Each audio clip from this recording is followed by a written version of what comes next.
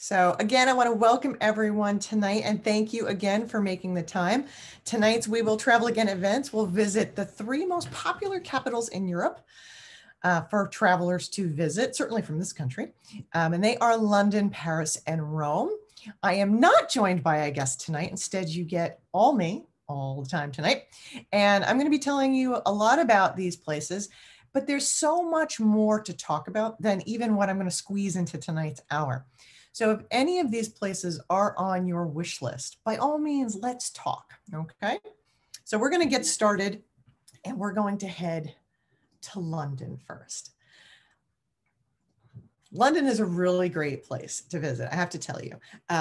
There's a lot of great reasons to go to London. We're only going to skim the surface. The most popular attractions in the city are kind of what you'd expect, right? There's the Tower of London, Tower Bridge, Buckingham Palace, the British Museum, which will blow you away if you let it, and of course, seeing Big Ben and Parliament.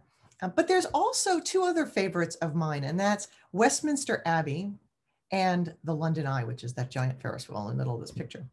One of the great things about London is it's so easy to get around. So we're going to talk about at the end. There's so many ways to visit these places, but it really is an easy city to get around in. The terrain is flat. They have an excellent subway system called the Underground, or they also call it the Tube. So easy to navigate. Of course, they have other mass transit, like those famous red double-decker buses. One other thing that kind of came from the double-decker bus thing in London is a hop-on, hop-off, that's what the ho-ho is for on the slide, hop-on, hop-off tour buses, which is also a great way to get around. And of course, walking and taxis. So if you intend to go as an independent traveler to London, again, whether you go for a weekend or a week or longer, it's a really great place to get around and get immersed. So we're going to talk about those top attractions. The number one attraction in London is the Tower of London. And in this picture, you'll see the four corners of the tower, and inside, and it sits inside of a fortified wall. It's like a fortress inside of a fortress, and it's right along the river. And you could easily spend the better part of a day at the Tower of London. There's so much to see here, and there's so much to kind of soak in. The mascots of the place are the ravens. The ravens have a special place at the Tower of London. And the gentlemen that give the tours and are the most amazing storytellers are the yeoman warders. They're also called the beefeaters. And you can wander around on your own inside the Tower of London and see the sights that are there. But I absolutely encourage you when you're there to lean into any of their talks. They're stationed throughout the castle grounds, and they have such fascinating stories to tell you about the immense amount of history that's here. Famous names, famous moments in history, some of them gruesome and scary, and some of them not so much. But they really have a wonderful job, and they love it. They love to give all the tourists this taste of one of their pride of place. Now, of course, the other thing in the Tower of London is the crown jewels. And if you've never been, I can tell you, no amount of imagining what crown jewels are will ever be what you will see actually in real life when you get there. It's not just the crown or even the regalia of state, right? When Queen Elizabeth II had her coronation many years ago, she had a crown, she had like a lapel full of beautiful jewels, she held a scepter and a globe. There's like one for each of the kings and queens that ever lived. There's so much glitz and glamour. There's so many things in this space to see. So it's absolutely worth standing in the extra queue and going into what is ostensibly a giant safe. It's a huge room, and seeing this amazing amount of gems and giant diamonds and all this other stuff. It really is quite dazzling. I mean, I can't even explain it properly. But like I said, the storytelling that's here, fabulous. The crown jewels, of course. There's also a really impressive arms and armory exhibit inside the Tower of London, which makes sense, right? So, the suits of armor and like a whole huge collection of lances and spears and all these weapons of hand-to-hand combat. Different things appeal to different people, naturally. There's also a great tea shop and a wonderful gift shop. And like I said, you know, there's so much story here. Whether it's the story of the beheading of Anne Boleyn, or the princes that were locked away in the tower, or what is the deal with the ravens. The legend says that if the ravens ever leave the tower, the empire will fall. So they take very good care of their ravens at the Tower of London. Just outside the Tower of London is the view of Tower Bridge. And it's just a little ways up the river. And you can enjoy this just from the outside because it is quite beautiful, especially on a sunny day. It's also lit up very beautifully in the evening, but you can take a tour inside the Tower of London. That's my cat screaming. So you can go inside and get a tour of the West Tower. You can walk across this suspended catwalk here. And in this picture up here in the corner, you can see part of that little overhanging area has a glass floor. This is not for the faint of heart. I mean, I know it's not that tall, but still, this woman is standing over glass, taking a picture through the glass past her feet of the traffic on the lower deck of the roadway. So it's a cool thing to do. You can also see the mechanism that causes the bridge to open and close because it is a functional drawbridge. Lots of really cool things to see right here. It's a great way to spend the day between the Tower of London and the Tower Bridge. I think this is another kind of quintessential London vision we all have, Buckingham Palace. And whether you're able to visit when there's a trooping of the color, or you just manage to get there when there is a changing of the guard. These fellows in their red suits with their big bear fur hats are on duty. They're on sentry and they are there to be impressive. When the Queen is in residence, there are no tours. And you can always tell that because that's when the Union Jack is flying over the top. But when she's not in residence, perhaps she's off at another castle, they do offer tours. Sometimes that has to be a spontaneous decision, sometimes not. But if this is something on your wish list, talk to your friendly neighborhood travel agent. There are some fantastic world-class museums in London, and I think the gem of them is the British Museum. This is the inner courtyard. The British Museum has in it some of the most important things, works of art and artifacts for like 5,000 years of human history. It's a really impressive museum, and it has one of the largest collections of Egyptian art outside of Egypt. So if you're interested in that, this is a must-do for you. The most important piece of their collection that is from Egypt is the Rosetta Stone.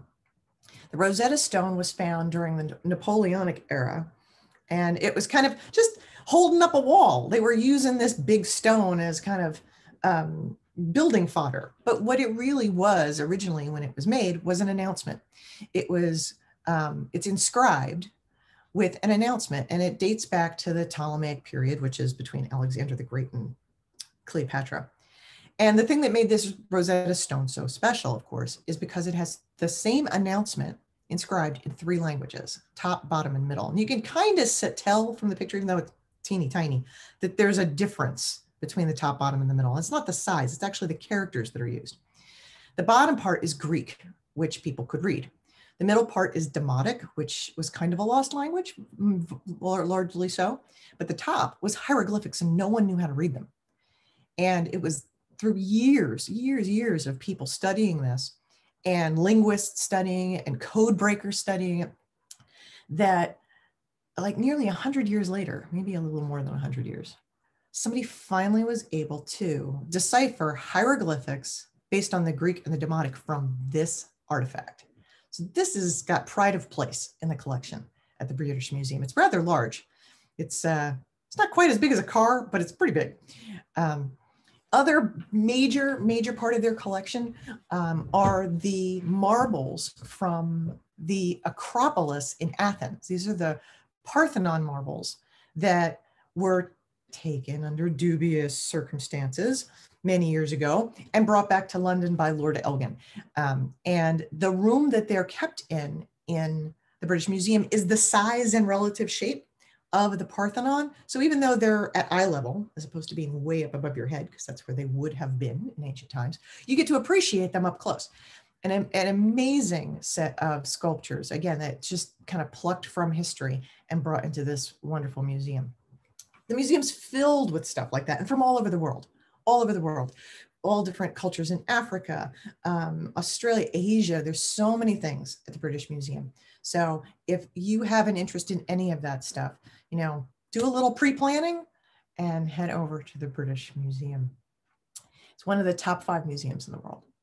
So naturally, this is an icon of London, and no one could mistake what it possibly is, Mr. Big Ben. Of course, Big Ben is not the name of the building. It's actually the name of the biggest bell inside the building, in the clock tower.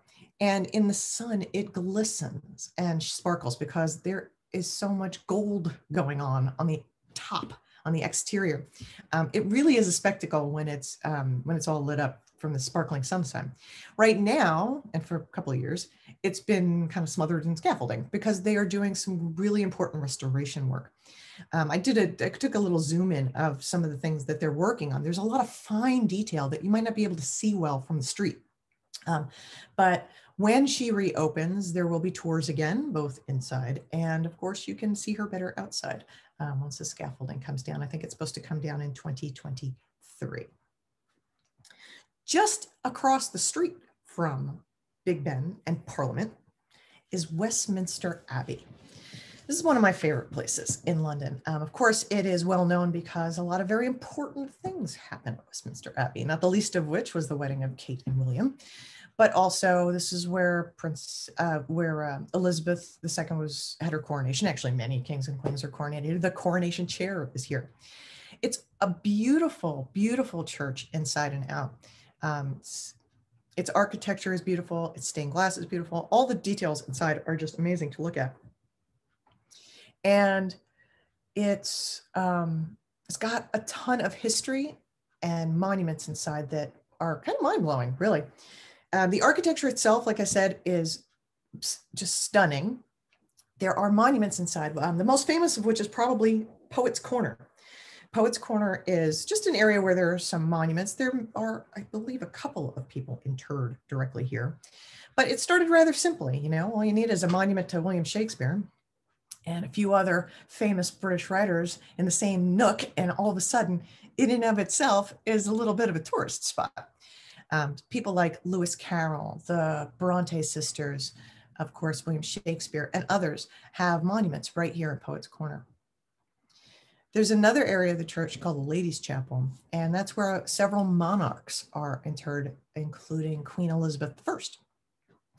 There's some beautiful stained glass in that little area, and some of that is dedicated to the armed forces. There's a beautiful window that's dedicated to the Royal Air Force, for example. So there's lots of little details inside a church that's filled with beautiful views. This is looking back towards the front of the church, and you see this big, beautiful rose window up here and all the stained glass.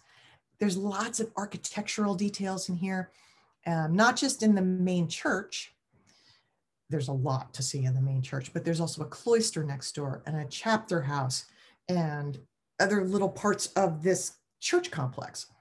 So lots to see here and appreciate, including the choir and all these other pieces and parts. So it's a beautiful spot to spend some quality time. They even have a bunch of scientists either interred or have memorials here, like Sir Isaac Newton, for example. So lots to see in there.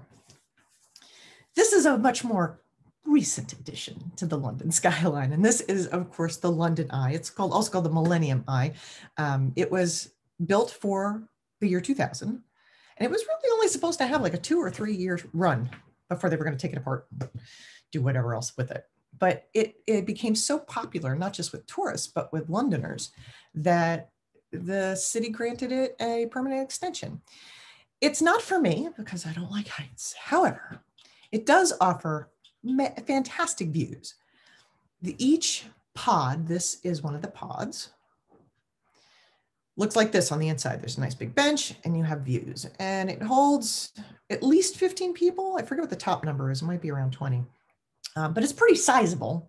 And the way it works is this looks like a giant bike tire, right? It's got spokes, it's got a fork, but each of these pods are affixed to the exterior of the circle.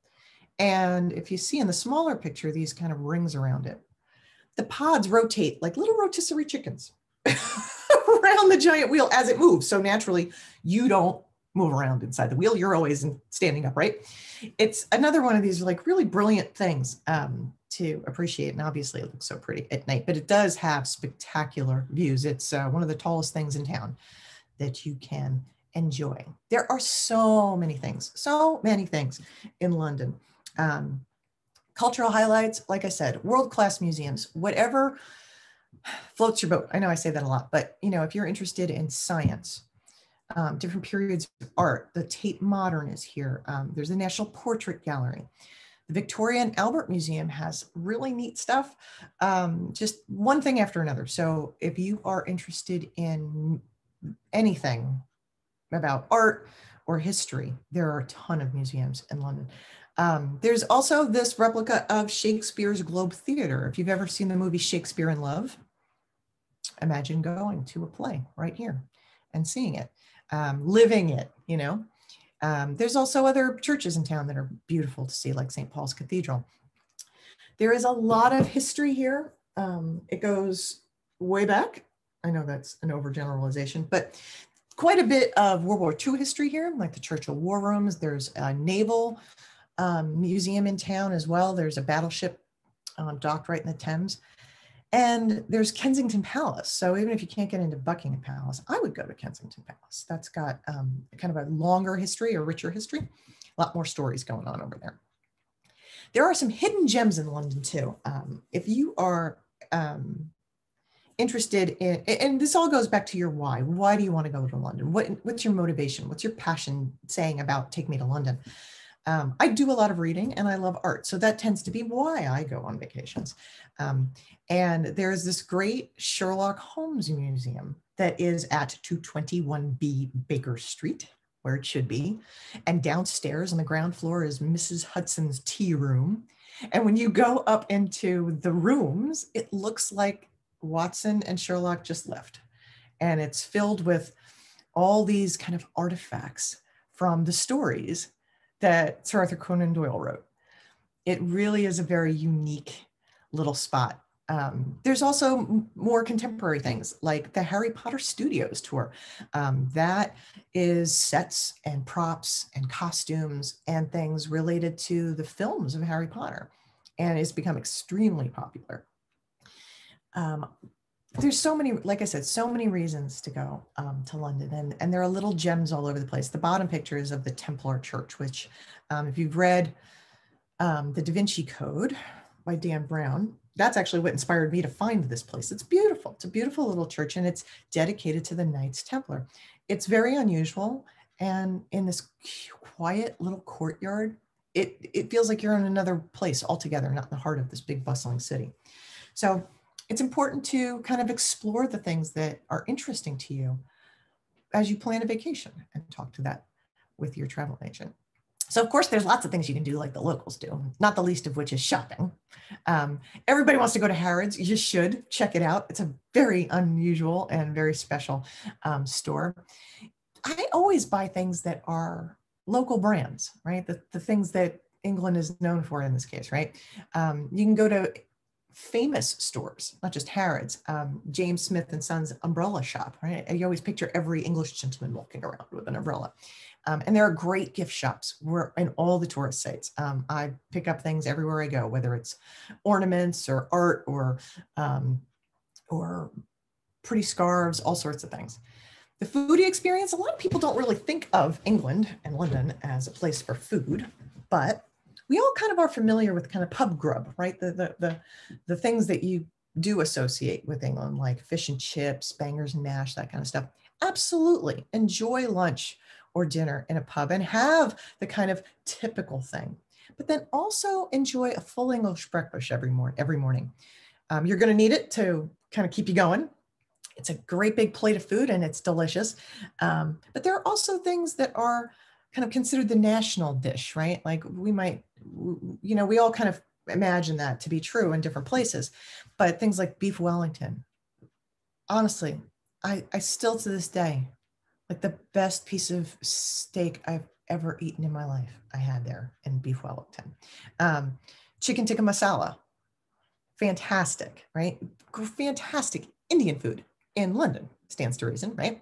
And of course, afternoon tea, right? Indulge in the kind of things that make sense to do while you're in these places. There's also a great theater district here in the West End, and don't be afraid to do a pub crawl. These are all fun things to do while you're out and about in London. So we're going to move on to Paris. Now you can actually do these two cities in the same trip pretty easily. I have. You can fly between them or you can train between them because there is a train that goes under the English Channel. It comes out on the other side. But we're going to talk about them as independently separate trips tonight. So of course, in Paris, as you might imagine, the Eiffel Tower is the #1 attraction, thing to see and do, along with the Louvre Museum, the Cathedral of Notre Dame.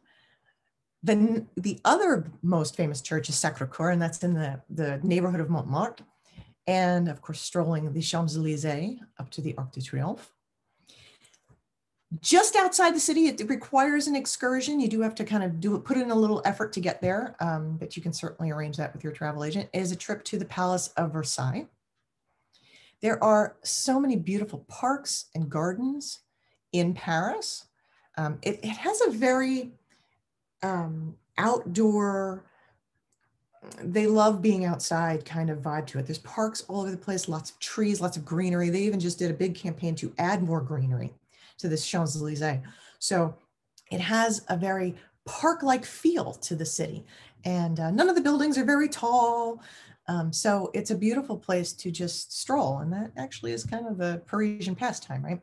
And strolling along the river as well. Getting around in Paris is nearly as easy as getting around in London, as far as I'm concerned. They also have a fantastic subway called the Metro. In Paris, I use the hop-on, hop-off bus as another means of transportation.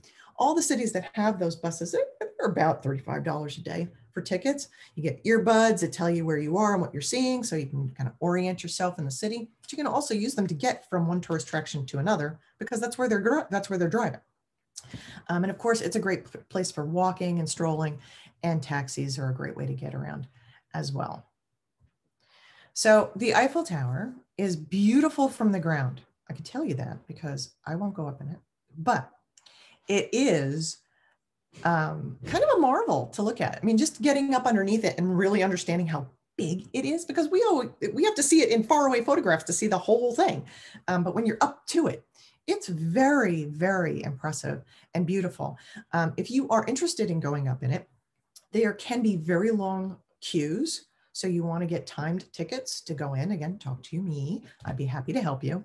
But you don't have to go all the way to the top. You can go to the first tier or the second or all the way to the top. And there is a way to do it with elevators and lifts. You can do steps to the first tier if you want. I don't know why you would do that, but you could. But at any rate, the further up you go, of course, the better your view. And this picture up on top here kind of gives you an idea of how huge your view can be the further up you go. It's in a beautiful park setting, and it's all the things you expect it to be. But it isn't cheesy. I have to tell you, sometimes people think, oh, isn't that so typical? Do I really want to do that? Yeah, you really do. It's like, don't go to Venice and not take a gondola ride. You want to do these things. This is the Louvre Museum. It's got to be the biggest museum in the world. And I say that with some confidence because I swear I put 6 miles on my feet the day I was there. Let me give you an idea of its size. So right in the middle of the picture, you can see a tower, like a corner of the building. And over towards the left, you can see a matching tower. They connect, right? There's this whole kind of square between them around the pyramid, the glass pyramid. But that's only half the museum. The other half of the museum goes from the tower in the middle all the way to the right and to another tower that didn't even fit in my photograph and the matching side of it over here, because here's the little tower on this end. It is an enormous museum. You can easily spend a lifetime in this museum. I always recommend having a plan before you go. If you want to just hit the highlights, that's easy. You can do a highlights only tour. You can do it with a tour guide. So you have somebody to follow around to get you from point A to point B. You can do an independent highlights tour with like an audio guide and a map. Or you can do longer ones. And they offer them in different, with different emphases. You know, so if there's a type of art you're interested or a period in time you're interested in, you can kind of customize your trip. So you don't have to feel lost in this massive building that was once a palace. That's how big it is. It's palatial, right? So you don't have to see it all. You don't have to be intimidated by it, but you should absolutely go and hit the highlights. The entrance is under this glass pyramid, which, like the Eiffel Tower, when it was first built, the Parisians thought it was just a tragic eyesore. And of course, they came to love that. This too was thought of as a tragic eyesore. What on earth have they done? But it was part of when they renovated part of the museum so they could build a new entrance. So you actually enter through the pyramid and you go downstairs and work your way up back through the museum. But not to be kind of intimidated by it. There are some really important works of art here to see. There's some really important French art here, not just by a French painter or sculptor, but art that is important to France's history. That's a big cornerstone of the art that's here. This is the painting of Liberty Leading the People. If you've ever seen Les Mis, this looks familiar, right? It's that moment in time painted right around that moment in time. So this has become kind of the national painting of France. Then there's also this little lady. Of course, the Mona Lisa is here. This is the thing that most people associate with the Louvre. She's a little smaller than you might expect, partly because there's so much hype around her, right? You want her to be 10 feet tall. Everybody talks about her. She's this petite little painting, and you do have to stand in a queue to see her. Otherwise, people would just be standing there all day gawking at her. So they do kind of keep the line moving so you have a chance to look at her, but you know, it keeps the crowds going. She is rather beautiful. I always explain to people you have to respect the fact that she's behind a velvet rope and bulletproof glass, because there are crazy people in the world.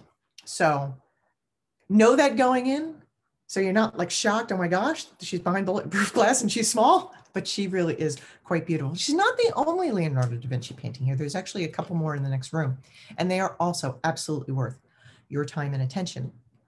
Again, in this museum, there are just centuries of artwork, not just Renaissance masters. Like you name it, it's here. Even the lowest level of the museum has the original fortress walls that you can see from medieval times that were once there, that then the palace was built over top of. So there's history of the museum in the museum. And then there's ancient stuff and modern stuff. These are just two of the most famous ancient sculptures that are there, the Venus de Milo and the Nike of Samothrace.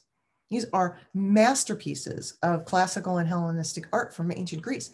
And they too have their stories. The Venus de Milo during World War II was hidden behind two false walls in the museum so that the Germans who were looting would not find her and take her. You know, there's all these kind of great stories about various bits and pieces. And you get that when you take a tour. I'll absolutely say that. You get more when you take a tour. But again, just a magnificent museum, so much to see. And there are plenty of other museums in Paris, again, of all different sorts, not just art. This is, of course, Notre Dame. And unless you've been hiding under a rock for 2 years, you know that there was a tragic fire that tore through Notre Dame. I believe it was April of 2019.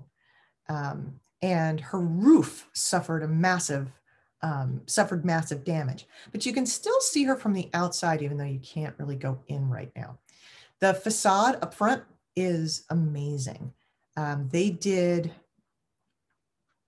some very significant restorative work to the facade in 1998. And I remember that because that's when I went and I couldn't see the facade. But there's a million little sculptures in each archway. There's the gargoyles perched across each of these terraces. And of course, there's bells in the bell tower. The front is still quite stunning.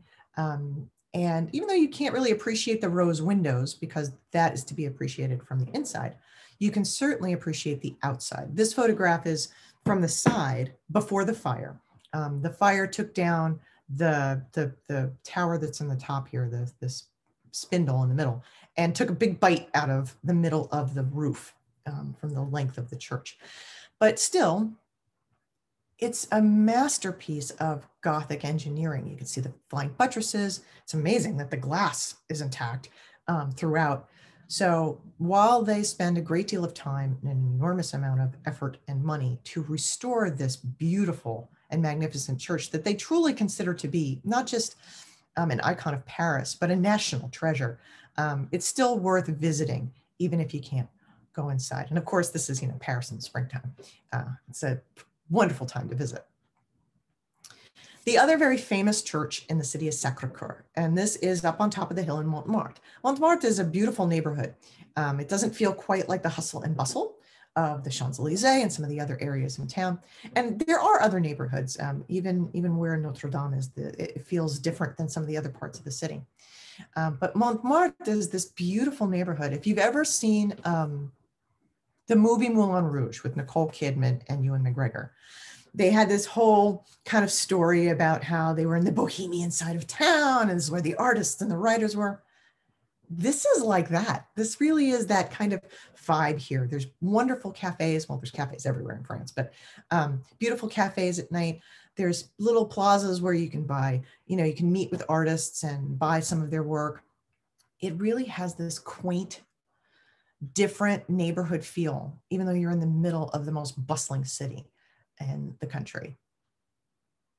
And it is hilly. That Mont in Montmartre is Mount. And of course, there's the Champs-Élysées. If you've ever watched anything that featured anybody driving in Paris, they were on the street.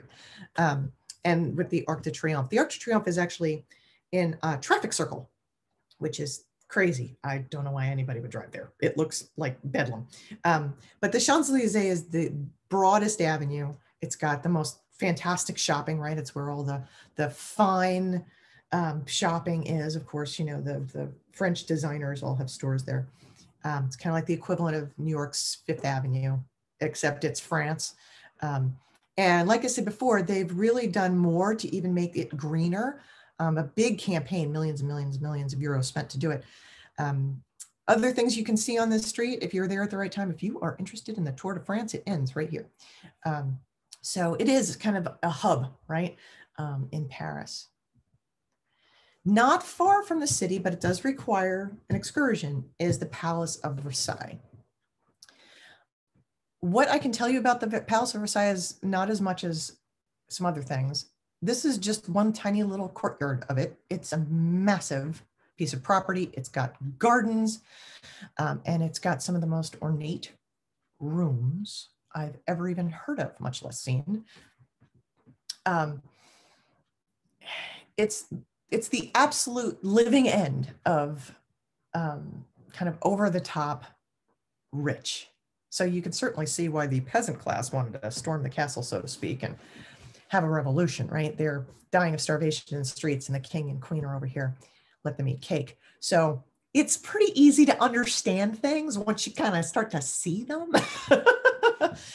You can do this with a private guide or an audio tour. So it depends on like your level of interest, how much time you want to spend. There's different ways to enjoy Versailles. Right now, of course, and this is true for most things, because of the way the world has been for the last 15 or so months, most of these things have been closed. But I can tell you, almost everything I mentioned in London is reopening this month. And Versailles, you could visit the gardens. Like I said, they're magnificent. But they haven't set yet a date. But the museums like the Louvre reopen. Like, so all these places are reopening.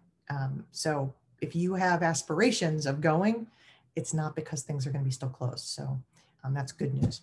There's plenty of other cultural highlights in Paris. Like I said, tons of museums. Are you interested in opera or the ballet? If that's something that is a passion for you, work with your travel agent. We'll align your trip with those seasons and get you tickets. Like I said, lots of history in Paris. A great deal of it is from World War II forward, but there's Napoleonic memorials like the Arc de Triomphe and other things. Lots of palaces and stuff to appreciate all those kings and queens from old. And here too, hidden gems.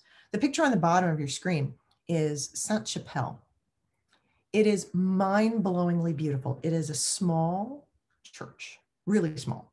It's tiny, but it's tall. And it really does look like it's entirely made of glass. How on earth could it hold up the stone and its stone ceiling? How? It's the flying buttresses outside. But when you're inside, your jaw's on the floor and everybody is walking around going, wow. It's especially if it's beautiful day outside and the stained glass is all lit up. It is breathtaking. The other thing that's a little odd in Paris, well, I don't say it's odd, other places have it, but odd that I've been to, are the catacombs. It's not everybody's cup of tea, I grant you. However, like many places in Europe and places that have kind of challenges when it comes to how much land they're going to devote to those who have already passed on, a long time ago, Paris, the Parisians decided to disinter their long since deceased in cemeteries and reinter them in catacombs beneath the city. And the geology of the city is such that they can have an awesome subway network and catacombs. And you can visit the catacombs. Now, of course, you can only do this with a guided tour because you do not want to get lost down there. That's like a whole other level of creepy I couldn't handle. But it is actually pretty fascinating. And I have to say, I learned something about myself that day. I was not bothered by being surrounded by thousands and thousands and thousands of skulls. But it really was more interesting than I thought it would be. It was kind of a lark to do it, but it was interesting. So let's talk a little bit about the food. There's really nothing I can say about the food other than you should really indulge in it. Whether it's a real baguette. I mean, you could just live on baguettes and cheese in Paris. You don't really need to go crazy, right? Just get a bottle of wine. You don't have to spend a lot of money, right? I mean, it's local. Get the local vino. But of course, they have sweets, right? Chocolatiers and baked, delicious, yummy things like macarons and all the other amazing food. I mean, indulge. That's one of the things I always try to impress upon people who go to France. It's sometimes it gets hard to say, but it's expensive. Hey, look, you're in Paris. Treat yourself. Not every night. You don't have to go bonkers every day, but enjoy everything. Go to a Michelin-starred restaurant one night. What do you have to lose? You're going to have a magnificent meal and you're building memories. That's really something that's important in all this travel, right? It's not just doing it to do it. You're having an experience of a lifetime. Don't cut it short because, well, if I was home, I wouldn't spend this much money on dinner. Well, okay, but you're not home. Of course, like I said, fine dining and wine, but there's other things to do at night. Most people have heard of the Moulin Rouge, of course. That cabaret show is world famous and it's been around for a very long time. They have had in the past 2 shows, an early show and a late show. The early show, I would say, is rated PG. The late show is not. I'm not saying it's naughty or anything, but it's, you don't want to bring your maybe 12-year-old or so to that one.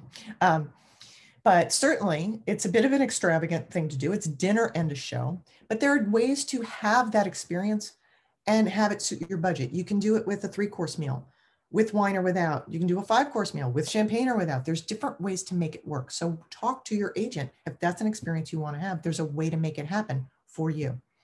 There's also dinner cruises on the Seine. Paris is beautiful at night. It's all lit up, the monuments, the bridges, the Eiffel Tower. It's gorgeous. They call it the City of Lights for a reason. Take a dinner cruise. Depending on the time of year, it might be dusk. It could be a little darker out, if it's later in the year. But take a dinner cruise. Here too, it's a price fixed meal. So you know what you're spending on it going in. Odds are you're going to purchase in advance your ticket and you can have it suit your budget and have this wonderful experience. I absolutely recommend it. Especially, it's great for celebrating like a birthday, a retirement, an anniversary, but it's also a great way to spend your last night in Paris. Why not? All right, I'm actually doing pretty good on time. I'm proud of myself, but I am gonna run a little long. But now we're off to my favorite place, my happy place, and that is Rome. I'm really gonna do my best not to just keep talking and talking and talking about Rome, but I could. Okay. The most obvious popular attraction in Rome is the Colosseum. We'll talk about that. But in addition to that, it's also St. Peter's Basilica, the Vatican Museum, and the Sistine Chapel. And those three things are part of Vatican City, which is a country inside the city of Rome. The Trevi Fountain is exceptionally popular. It's on everybody's list of things to do. And the Pantheon. There is also just the experience of wandering around Rome. There's piazzas to enjoy, public art, people watching. I mean, just like in Paris, where you should totally sit in an outdoor cafe in Paris, have a little cup of coffee, maybe a little sweet treat, and watch people and live in the moment. The same is true here in Rome. Absolutely. Sit down in an outdoor cafe or a piazza and watch the world go by. Except while you're here, do it with a gelato. There are many, many, many, many churches in Rome, and some of them have really remarkable secrets to share, whether it's relics or art or history.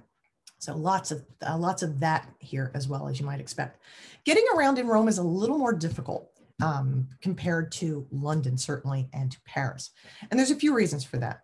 They don't really have a great subway. The subway in Rome has only 2 lines. And part of that is because you can't stick a fork in the ground in Rome without having to excavate, because there's thousands of years of history right here in this very small area.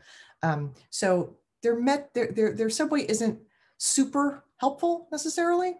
You can get taxis. There's taxi stands around. I use the hop on, hop off double-decker bus here to help me get around a lot, because again, it goes past all the sites and you can hop on and hop off. It's not super walking friendly either. And the reason why I say that, it's an expectation thing I want to set for people, is if you've ever heard the expression, the 7 hills of Rome, it's because there's 7 hills of Rome. It is a very hilly spot. And because it's such an old city too, you get a lot of uneven terrain. So instead of there being like perfectly manicured sidewalks, a lot more cobblestones, a lot more uneven steps. So if you are not sure-footed, you have to be a little more mindful. So you get a bit of a workout in Rome, walking around. And it's also further south than Paris and London. So if you go when it's warm, it's definitely hot. It's definitely hot, especially in the summertime in Rome. So a little bit more of a workout, but worth every mile on your feet. In all 3 of these destinations, smart shoes, please. No flip-flops, no lousy sneakers, good walking shoes. So let's talk about the Colosseum, which is the most obvious thing to see in town.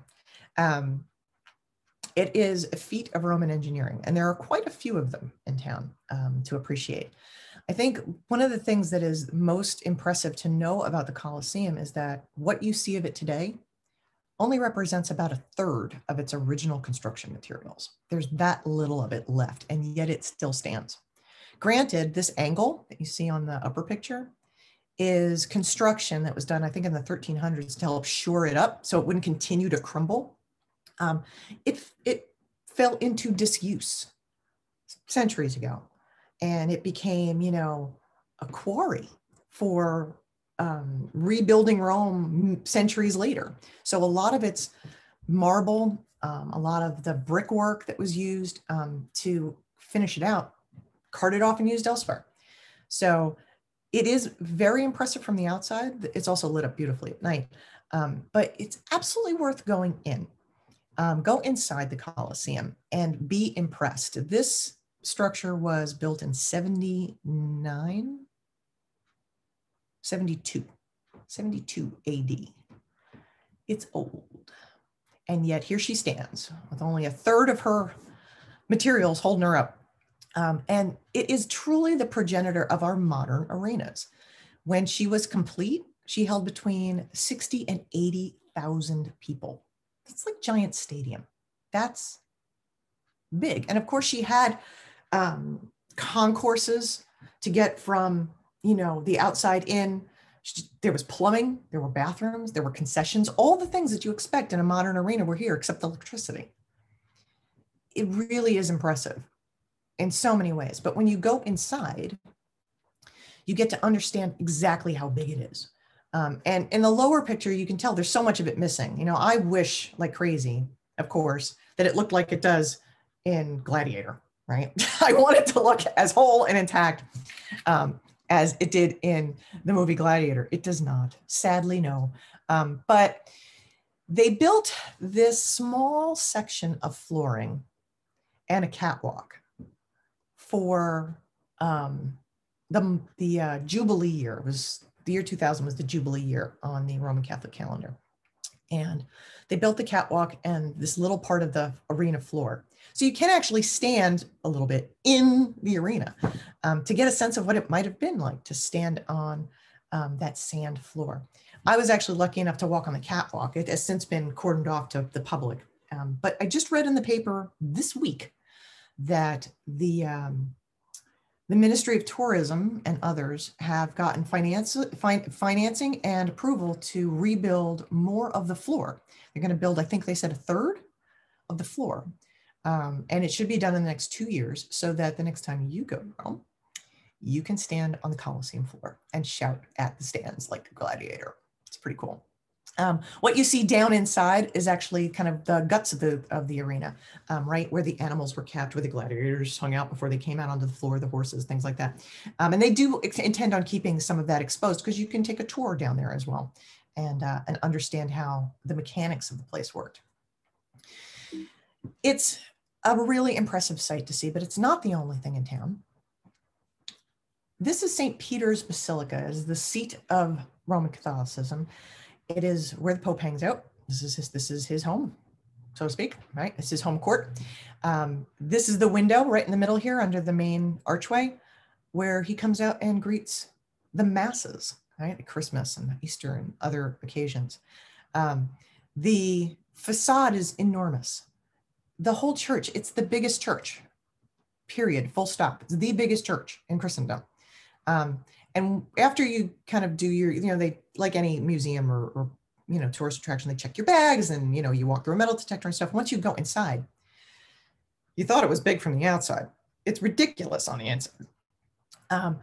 The upper picture is the inside, and there's always so many people milling around in here, but they look so tiny. Look at them. They look like little ants because the walls are so tall. The dome is so high, and everything is this covered in beautiful marbles, and there's statues that are 15 feet tall. It's so big. It's the biggest big thing. It's crazy. As you walk from the back of the church towards the altar, if you look at the floor up the main aisle every now and then, inlaid every so often, you'll see the name of another church like Notre Dame de Paris or St. Patrick's, New York. That is to indicate that church could fit inside this church from there. That's nuts. It's crazy talk. You can go up to the dome. You can take an elevator ride up to the dome. It's a magnificent view looking down into the church to see all these little ants walking around. You can also go up to the roof. I've been up to the roof. Whoops. There's a gift shop on the roof run by nuns. I bought rosary beads in there for my grandmother's many years ago. But you can look out onto the plaza in front, and I'm making big arms. If you can't see me, I'm making big arms because the plaza, this grand piazza, is supposed to look like arms, right? It's the arms of the church. This is what fills in with thousands of people when the Pope does a mass. It fills in with thousands of people. It is an enormous piazza. And it's everything about this is like the biggest home court advantage, kind of impressive. The statues up on the roof are like 17 feet tall. You can't tell, of course, when you're standing in the piazza how big they are, but when you're standing next to them, oh my gosh, they're enormous. So everything about this church is like oversized. One of the things, of course, you want to see when you're here is this. This is Michelangelo's Pietà. Whether you appreciate art or not, go stand in the queue and go look at this sculpture. It's exquisite. I would imagine right now, if you were to go, there's a queue that you walk past it. But in the past, you'd kind of walk up to it and kind of wiggle your way to the front in a crowd of people to get a glimpse of her. So I'm sure with social distancing, they've had to change that. But this statue sits in a niche behind a stone balustrade. And again, bulletproof glass, because some nut job actually took a sledgehammer to her hand. They had to repair her. But it's breathtaking. They're life size, maybe they feel a little bigger than life size because Michelangelo had to sculpt her big so that it looked like she could support the weight of a grown man. But the fabric looks real. It's marble. She looks like she could take a breath. It's so magnificent. If you're going to go to see any public art of this magnitude, whether it's a Michelangelo or Da Vinci, like the Mona Lisa, or anything that strikes your fancy, don't do it to check it off a list. That's all I ask. When you get there, when you work your way through the crowd, take a few minutes and really enjoy it. Really absorb what you're looking at. The thing that drives me the most crazy when I'm in a museum or I'm standing in front of something like this is somebody who walks right up to it, snaps a picture and walks away. Or worse, they walk right up to it, they turn their back on it, take a selfie, and then they walk away. This is not a checklist. You're not on a treasure hunt. Enjoy it. Savor it, right? Indulge yourself in some of these things. You really, really should take the time to appreciate the thing that brought you here. Even if this wasn't on the top of your list, take the time. Give it the time it deserves. I'm not saying you have to set up shop and camp out there, but spend the time. Donna, you're right. She wasn't always behind plexiglass. Bulletproof glass, and she wasn't so out of reach. It's a shame that they've had to do that with so many works of art to make them a little more apart from us. Now, go over to the Vatican Museum, and this is the other most magnificent Michelangelo thing in town, and that is the Sistine Chapel's ceiling. Now, the Sistine Chapel, again, is a very small space. It's not actually all that different in size than Sainte-Chapelle over in Paris. It's a relatively narrow and long room with a very tall ceiling. You and everybody else in this room are walking around with your heads craned back, kind of bumping into each other because nobody's paying attention to who they're bumping into. It is a visual stimulation overload. You can't even imagine what you're looking at because it's so unbelievable. They did some really fabulous restoration work on the fresco a number of years ago. So if you had seen it before that, it was probably very dull compared to the way it looks today, where the colors are so vibrant, so bright. But it's a feast for the eyes. And Michelangelo painted the ceiling, and he also painted the altar wall, which you can kind of see over this lady's shoulder. It's mostly blue. So those are what Michelangelo painted. But there are other paintings in the lower register along the sides that are also wonderful. But the whole room is overload. Again, don't feel like you're in a rush. Take your time, soak it in. I always tell my clients to do something a little silly, but they always thank me for the suggestion. I tell them to bring with them small pair of binoculars or opera glasses. And part of the reason is you can't use your phone in there to like zoom in and see something or camera. You're not allowed to take any pictures in there. But because you're like this and you're bouncing around and you can't really see, it's hard to focus on stuff. And I will guarantee you that if you go in there with a small pair of binoculars and you're looking up, everyone who sees you doing it will be like, damn it, why didn't I think of that? You will be like a rock star. Now, of course, the most famous painting on the ceiling is the one that's smack in the middle of the room. It's the creation of Adam. And it really is just, there's no words. There's no words. It's believable. It's unbelievable. There's so many characters Michelangelo painted on the ceiling. There's all these prophets. There's all these different stories. It's the whole like Old Testament down the middle. It's fantastic. The paintings on the lower parts of the wall are also beautiful. This one is my favorite, this picture on the lower right. This is Perugino, and it's Christ giving the keys to Peter, because Peter was the first pope, right? So he's giving him like the keys, right? Like, you're in charge now, I've got to go. There's some really beautiful paintings in all of the Vatican museums. You have to go through the Vatican Museum to get to the Sistine Chapel. Here too, you can take a beeline straight to the chapel. You can see all the things. The Vatican Museum on a whole is relatively small. It's not a big museum. You could walk the whole thing in like 2 hours. But there's wonderful art from ancient Rome and Greece. There's a nice Egyptian collection, and there are some amazing tapestries and paintings. It's got a nice variety, but it's small. But most people come for this. They come, for the Sistine Chapel. If you are a fan of Raphael, take the left turn where everybody else is going right. They're going straight to the Sistine. If you are interested in Raphael, hang a left and go through the papal apartments, because Raphael painted all of those and they're magnificent. All right, so I'm finally out of the museums. I know I could talk about art endlessly. Okay, so everybody know what this one is? This is Trevi Fountain. Rome is filled with fountains. They're all over the place. There's a good reason why there's so many fountains in Rome. It was the only way to bring potable water to the public for thousands of years. So there's still all this water coming into the city.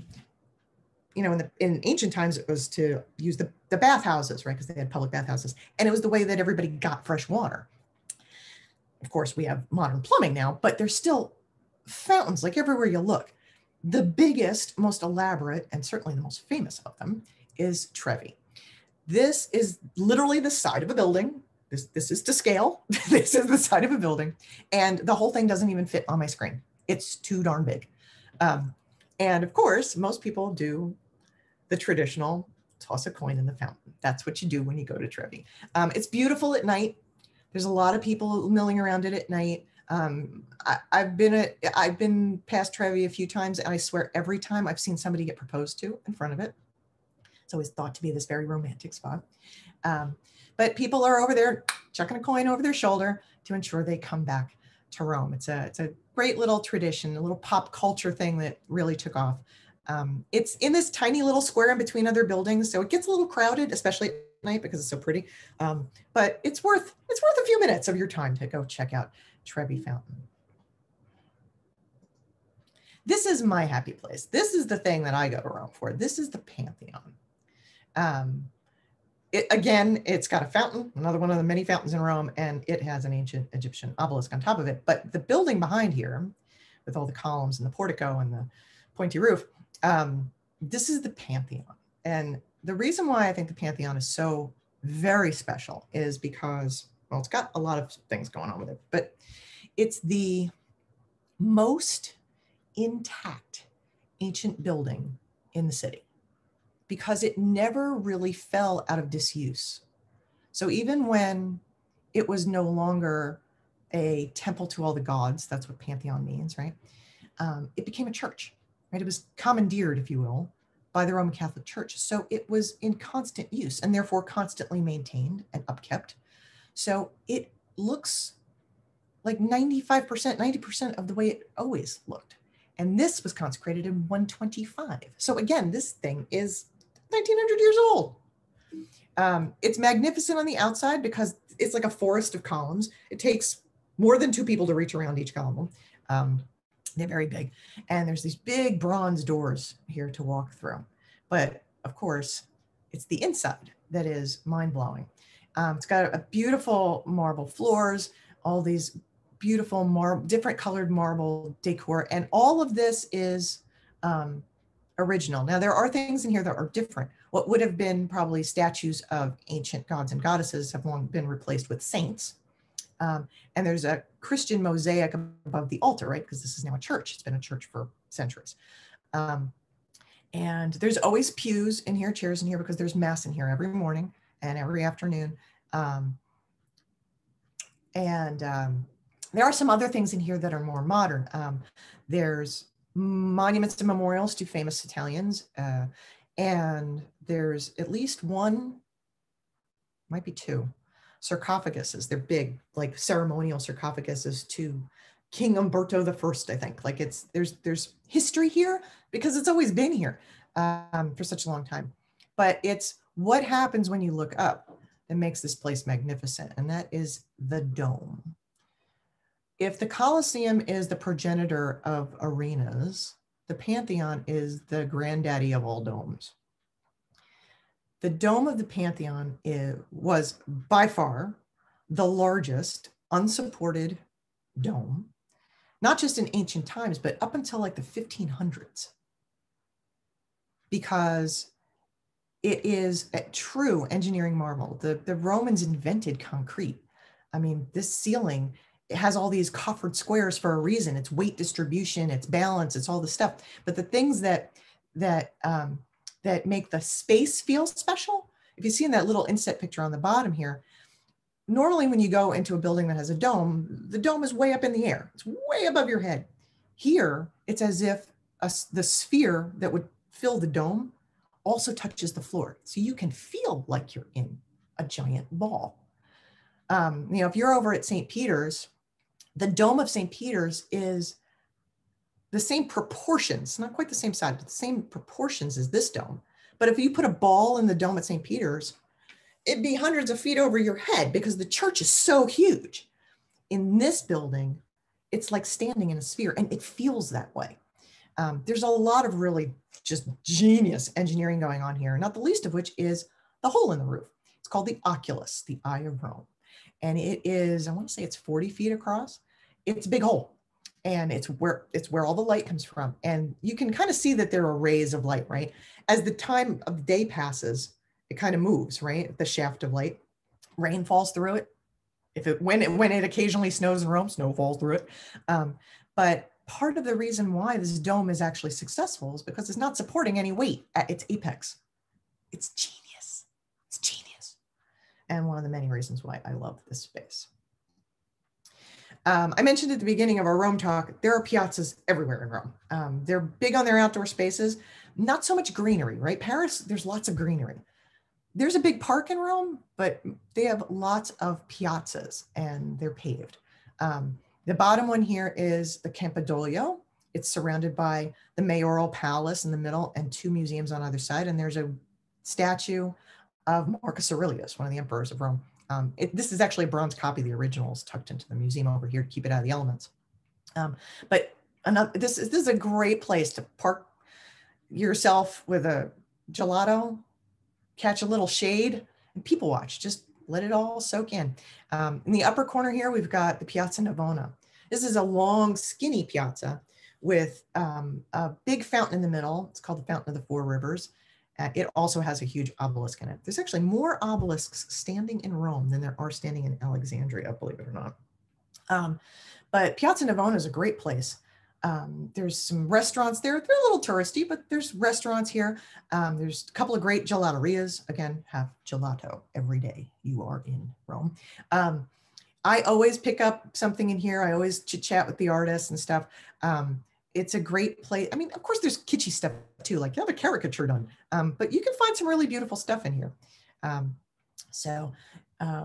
Outdoor art all over the place. In Paris, this is also true. One of my favorite spots to just look at beautiful sculptures that it doesn't cost you a dime is the Ponte San Angelo, the Bridge of Angels, and it's in front of the Castle San Angelo. And if you have seen Angels and Demons, this might look familiar to you. It was part of Dan Brown's book and Ron Howard's movie. The sculptures on this bridge, there are either 10 or 12 of them, I can never remember, but each angel has with it an attribute from the crucifixion of Christ. So this one, the closest I showed of this one, has the spear. One of them has the crown of thorns. One of them has Veronica's veil. One of them has the dice. One of them has the cross. So each one of them is telling part of a story. And whether or not you know the story, whether or not you really realize what they're doing, because they are inscribed, but they're inscribed in Latin, like you have to know, right? But they're beautiful, and especially on a pretty day, it's just this gorgeous, dynamic, flowing drapery sculpture on these beautiful angels. You can also go in Castle San Angelo. You could take a self-guided tour in there. It's a fortress that was built in Roman times. And just like in the book Angels and Demons, it's true, there's actually a hidden passageway that goes from here all the way about 1.25 miles down the road to the Vatican. And it was an escape route for the popes if they were ever under threat. So that is true. Like I said, there's lots of churches in Rome. You kind of can't throw a rock without hitting one. Some of them have really great things kind of tucked away inside of them. And this one is one of those. This is San Clemente. It's a 13th century church. And it's got beautiful mosaics. It's got frescoes about the life of St. Catherine. It's got this gorgeous floor that's like this beautiful, beautiful marble mosaic floor. But underneath it, pay the extra 2 bits and go underneath it. There's subterranean ancient Rome. There's a temple to Mithridates underneath. And it's like Roman streets and houses and stuff underneath this church. If you didn't go, you wouldn't know, which is why you would use a travel agent. Okay.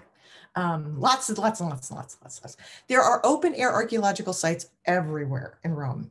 There's several forums. There's the Circus Maximus. I mean, there's things you've heard about, right? From movies and history and all this stuff. It's everywhere. And there are lots of cats milling around. There's also, like all these other cities, tons of museums. There's a whole numismatic museum that's filled with coins from ancient Rome. The Borghese Gallery was a palace to the famous Borghese family. They had a pope or two in their family tree. Their palace is now this museum.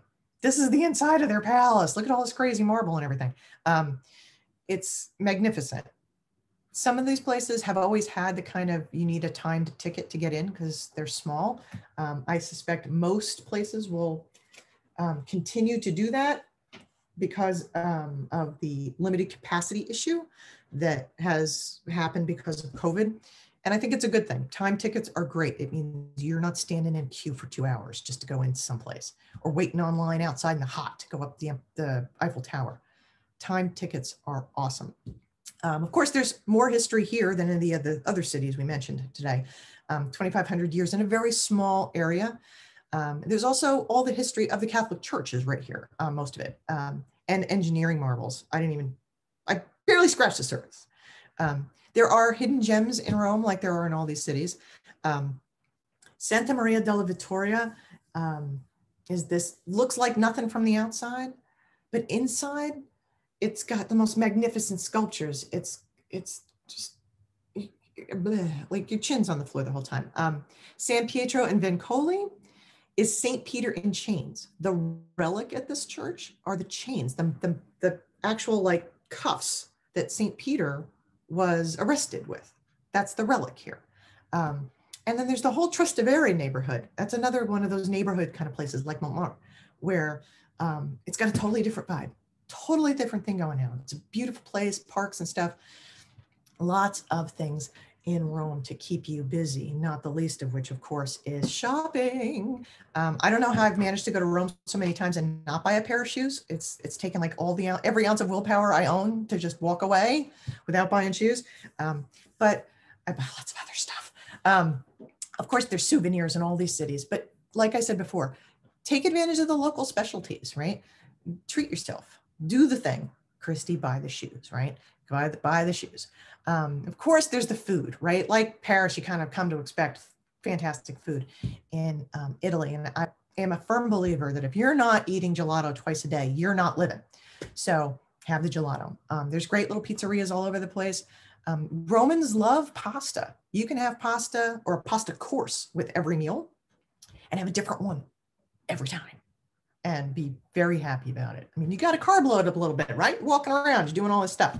The most important piece of advice I always give my clients, and I will recommend particular restaurants sometimes, but I always tell them to ask their concierge a very different question. Don't ask your concierge at the hotel to recommend a restaurant. They are happy to do that, and they will recommend a restaurant in the neighborhood. And it'll be the kind that has a menu in English or French or whatever that you speak. If you want a different experience, if you want an authentic dining experience in Italy, ask a different question. So if you're there with your significant other, ask the person behind the counter, where would you go with your spouse for dinner? He's not going to send you to this restaurant over at Piazza Navona with the tourists because that's not where he would eat. If you're with your family, where would you take your family? If you want something super authentic, where would you take your mother? Nobody's going to go to one of these touristy spots with their mom if they live in Italy, right? Ask a better question, get a better answer. Have authentic local eats. And again, house wine. You're not going to have a problem with the house wine. Whew, feeling pretty good. You guys okay? Still hanging with me? Everybody all right?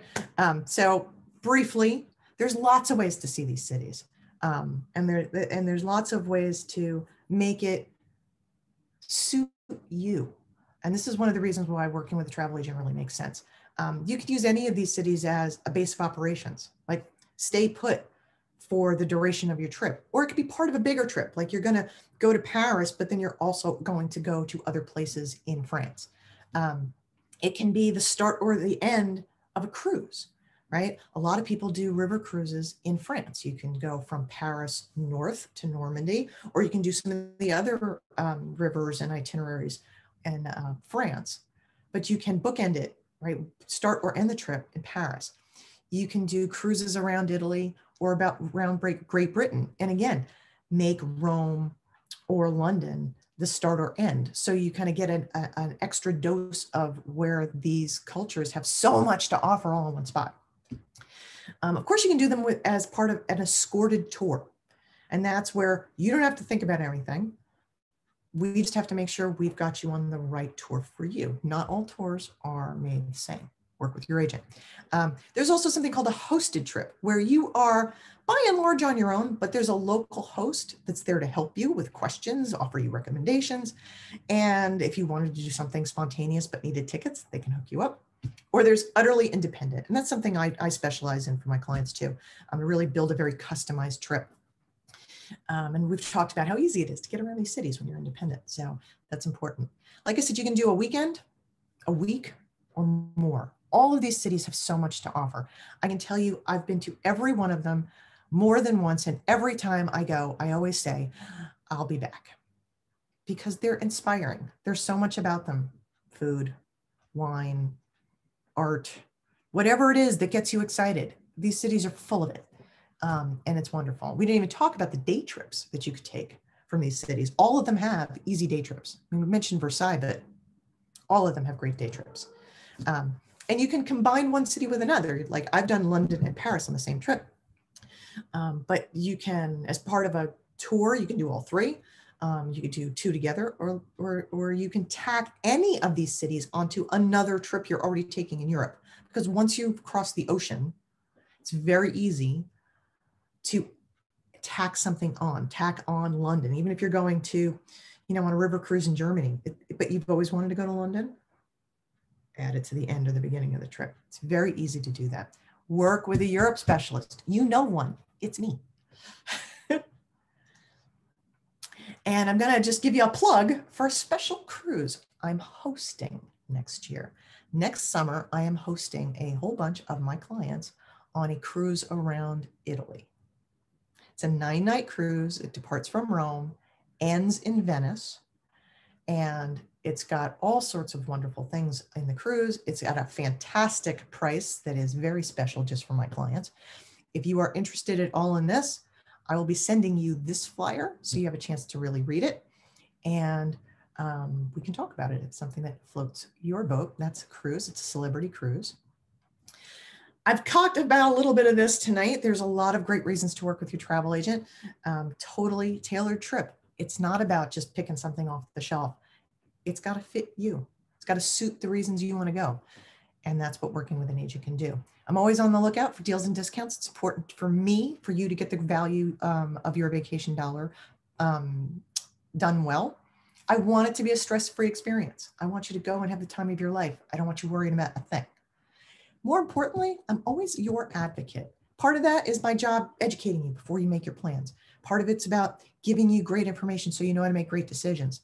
But right now, it's also really important because I've got your back during whatever this pandemic thing is still, right? I've gotten back 98% of every dollar spent for my clients' canceled vacations last year. 98%. I'm going to work for my clients. And I'm also a travel safety verified agency. You can read more about this on my website. I'll show you the link in a minute. But it's my job to make sure you're going safe. It's my job to make sure you are educated, so you know that you're addressing your own risk tolerance. You're educated to know what's different and new all the time. It's my job to be in the know, and it's my job to share it with you. So you can learn more about that on my website. So now what? Well, if you are interested in booking a vacation to any of these 3 cities between now and the end of May for travel this year or next year, and there is going to be travel this year, people, this fall, I'm telling you, we're going, then you may be eligible for up to a $250 discount on your trip. So if you are interested, you're going to get in touch with me, and this is how. My phone, my email. If you aren't already on my email list, you will be. So you'll get a follow-up to this, like I said, with that flyer. Please follow me on social media. And by all means, go to my website, escapeartistholidays.com, and enter this new contest. It's our luxury river cruise giveaway with AMA Waterways. Contest just started. If you've been entered in any of my past contests, re-enter this, doesn't hurt. You got to be in it to win it. But we're giving away a cruise. I think the drawing is July 14th, 18th, something like that. So please sign up. And we are going to continue these events for at least another month. I think I'm going to take the summer off. But if you are interested in any of our upcoming events or to see recordings of our past events, you can go to this link on the bottom here, bit.ly, We Will Travel Again events, to learn more about all of that. So I want to thank everybody for being here. It was a really nice evening. I managed to do it in 1 hour and 20 minutes. When I rehearsed it today, it was 2 hours long. So I was fast and I'm parched. But I hope you guys enjoyed tonight. I hope you enjoyed a little escapism with me to Europe. And if and when you are ready, by all means, please reach out, give me a call. I'd be only too happy to help you take your next dream vacation, whether it's here or anywhere else. Have a great night. Be safe, stay healthy, and I'll see you again soon.